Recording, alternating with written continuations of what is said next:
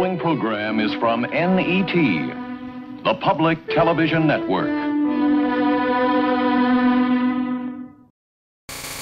Quetzalcoatl Entertainment presents Quinton's Animation Extravaganza, Episode 71, The Earthquake Bomb.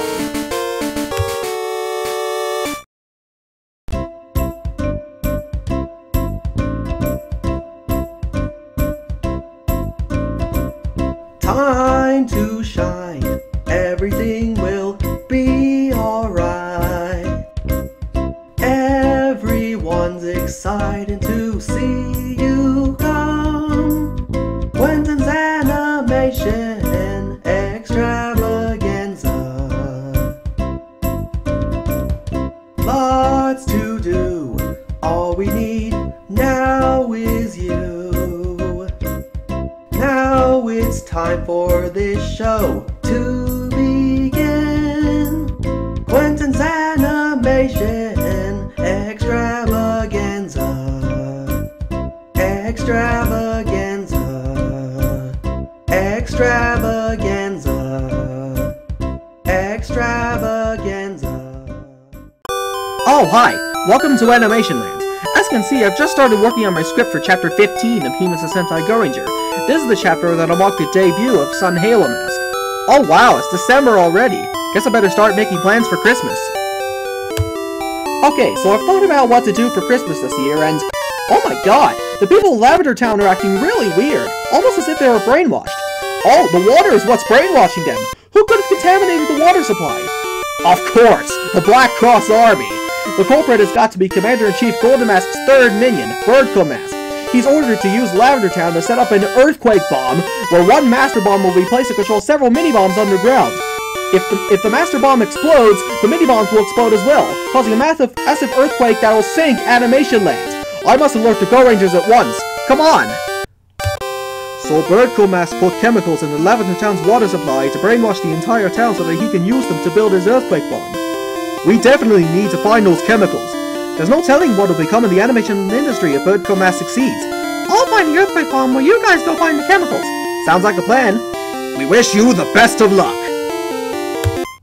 Alright, let's go. We gotta find those chemicals and purify Lavender Town's water supply. They showed me around here somewhere. There! They're at the top of Morning Tower. Alright, let's do this. Charge!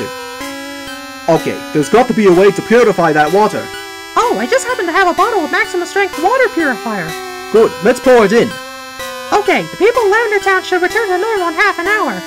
Say, I wonder if Peggy's having any luck. Oh, Birdco Mask, where's my beautiful merit ring? Ew, get away from me! Well, that didn't go as planned. Guess I'll have to try a different disguise. Oh, you think I would fall for that? Get out of my town! Well, guess I'll just have to sneak past him. Alright, there it is. I just gotta disable it and... done! Now to alert the other Gorengers. Gorengers, come in! Do you read me? Yes, Peggy? Oh, hey, Quinton. Anyway, I've just disabled the earthquake bomb. It's time to finish off Birdco Mask. We'll be right there. What? My beautiful earthquake bomb has been disabled! Bet you didn't see that coming. You! That's right, Birdbraid. Your days of contaminating water supplies are over. Earring bombs! Ow! Hey, come on! That hurt! Shield your eyes, everybody! It's seizure time! Uh-oh, get ready. Thunderbolt! Ah! My eyes! Well done, Bowser. We'll finish him off. Orange Hurricane! Hike! Green! Yellow! Blue! Ready? Shoot! Turn into a set of teeth! Ow! Yeah!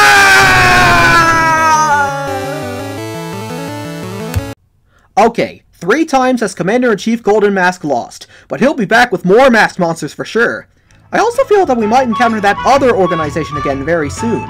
Anyway, stop by whenever either of them attacks, okay? Alright, see you later.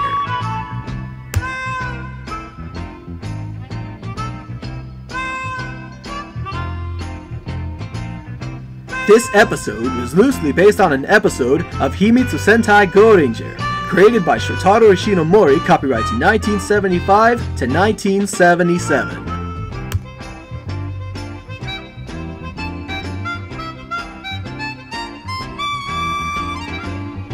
This program is a production of Quetzalcoatl Entertainment.